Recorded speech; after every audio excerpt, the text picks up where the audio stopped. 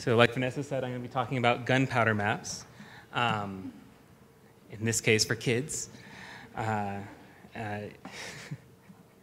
It was a fun process to learn about gunpowder maps last year in Minneapolis. So I'm going to talk a little bit about Minneapolis in 2015, and then Foundry, an art gallery and co-working space I started in Corvallis with a couple of friends, and how that engaged the community in new ways to think about space and maps when they otherwise would not have.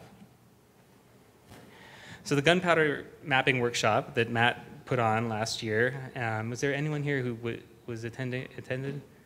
Yeah, we got, at least 3 or 4. Was really fun. Everyone who was there had a literal blast. Matt led several people through the process of how it works, but I'm going to do that really briefly because I only have 10 minutes and I'm already talking too slow. So it works by cutting out a stencil. You pick a geographic area, make a map. In this case, this is a river network. These are from Matt's notes. Cut out that in a stencil. Here is my stencil that I was cutting out in the workshop. And then you get some plywood, some paper that you want to print on, put the stencil on top of that, sprinkle a nice dose of gunpowder on top of that stencil, put a cover paper over that, and another piece of plywood, some bricks, as you see in this image, and then you light it. Oops, as long as it'll play. Come on, video.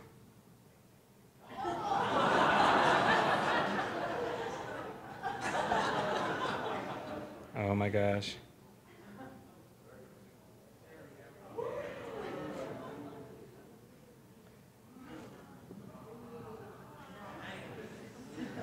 That smoke's just coming towards you. You can just.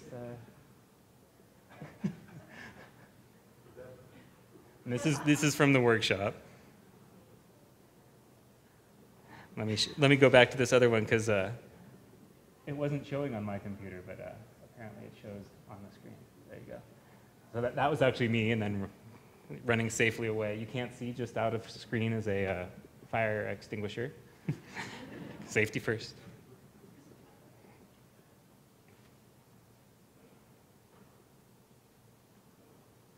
So the 2 bricks help weigh down the plywood to keep the gunpowder in there, but not keep it so compacted or constricted that you create an actual explosion. You're just basically igniting the gunpowder and being very careful not to actually contain it so much and create an explosion, although it does look a little explosive, and it was really fun. I liked the process. There was something about it that felt good to me and a simplicity to it.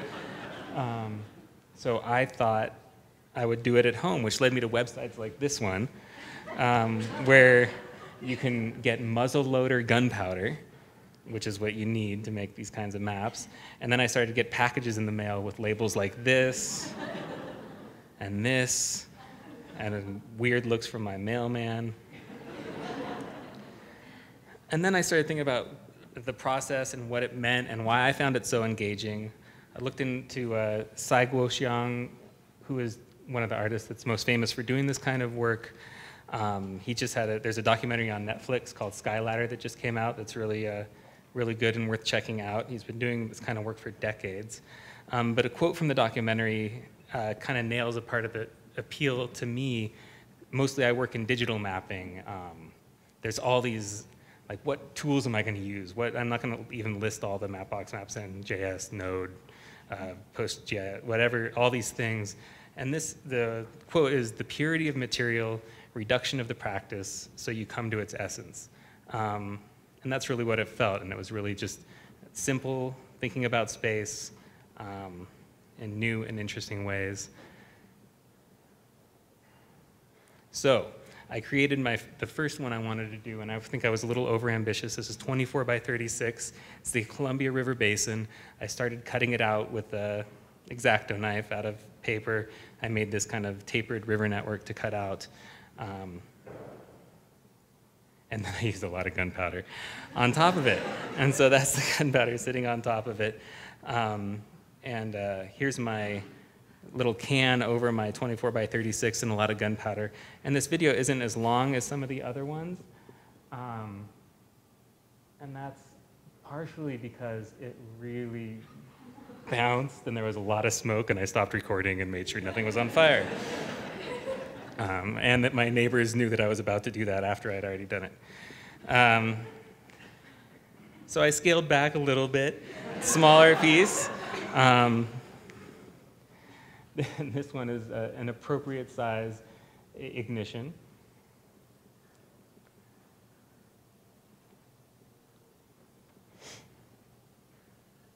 I haven't been doing sound effects here. I'll try to. Because it really isn't a boom. It is more of a foom. So meanwhile, and we'll see some results of some of that work in Corvallis, I worked from home for 8 years. I alternate between coffee shops, my house, trying to focus in different ways, co-working space. And a couple friends of mine and I decided to open a co-working space in Corvallis to be called Foundry, and we were pretty ambitious, and we started by opening a small art gallery, partially because we wanted to get the word out, partially because we needed a place to work.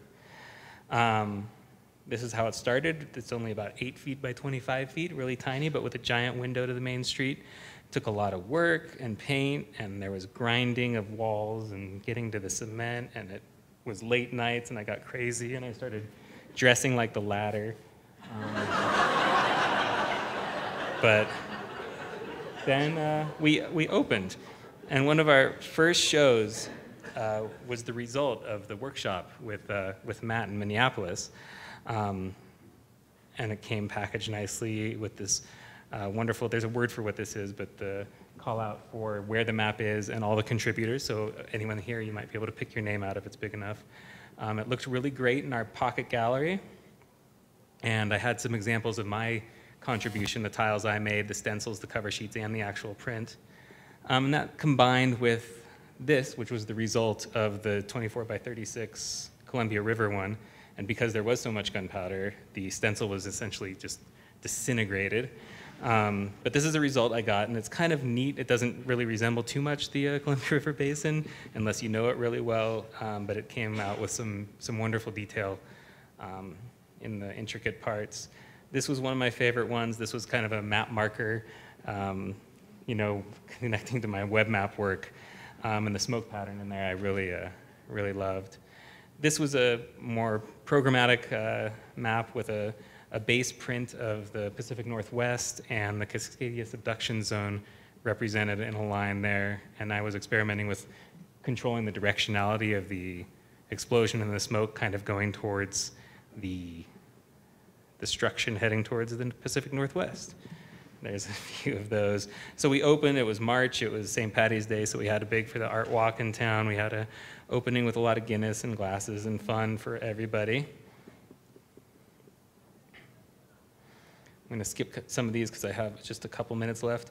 My partner hand screened some topo print maps, or print posters for the thing.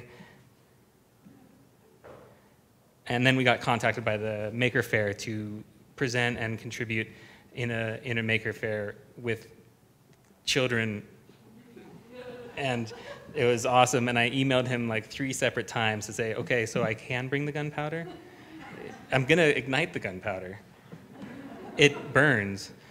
But with that, we also got to let the kids use their own X-Acto knives to cut out stencils, and then we took their stencils that they made and let them blow them up. This is Chris, my partner, who did screen printing there, some of our Foundry Shrag that we gave away. And so I replaced the bricks of Matt's work with some houseplants, and then would put the kids' stencils in there over paper. And you know what's going to happen here, I think. Eventually it does shwoom. Yeah, shwoom. And I tended to be fairly conservative with the gunpowder around the kids, but they got some great pictures, and these kids were super engaged. We must have had, you know, at least 25 to 30 kids who had got to cut out stencils and do gunpowder. My hands were just all black from gunpowder after the day, and this was right on the Oregon State University campus. Really fun. These kids got their little pictures they drew. And then after that, I mean, I was at the coffee shop going to to get coffee with my kid, and there were kids behind me, and I said, that's the guy from the gunpowder thing. That was really cool. So we got contacted by the library to do it over the summer in Corvallis. But if you want to hear more about it, talk to me. But go out and do things with kids, map in weird ways.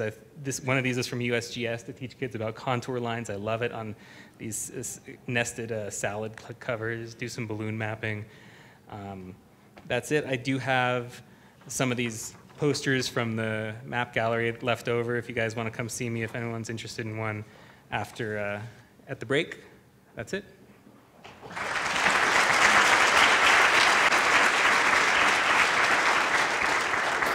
Thanks, Nick. We have time for one question.